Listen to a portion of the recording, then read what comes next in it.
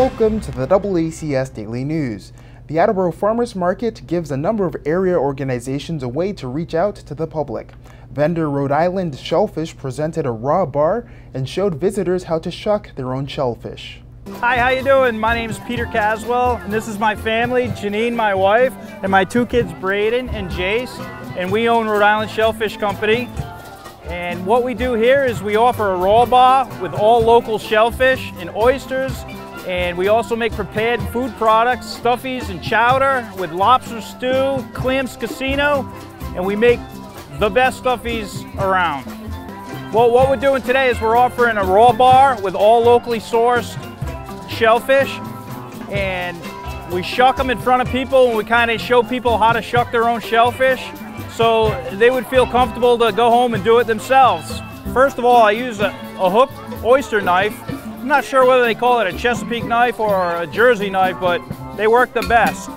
And all you do is you kind of got to get underneath the hinge and then pop it open. And that's it. You disconnect the muscle on the bottom and it's ready to serve.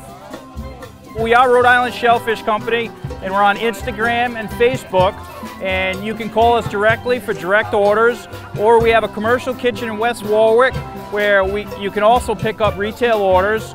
And we do Attleboro Farmers Market on Saturdays, and we do Hope and Main's Market every now and again in Warren on Sundays. Well, this whole process with the farmers market, it really brings local farms, local companies, it brings local product to the consumer, and it beats any supermarket or big box retail store because you meet the person that's sourcing it, meet the person that's growing it, and you know it's fresh. Hey, it's all about the quahog. All about the quahog. Rhode Island Shellfish Stuffies. That's all for today's update. You can watch all of our content by visiting our website at AACS.com, by downloading the AACS mobile app, and we're also on Roku. Search for the AACS Roku channel. For AACS News, I'm Austin Ricketts.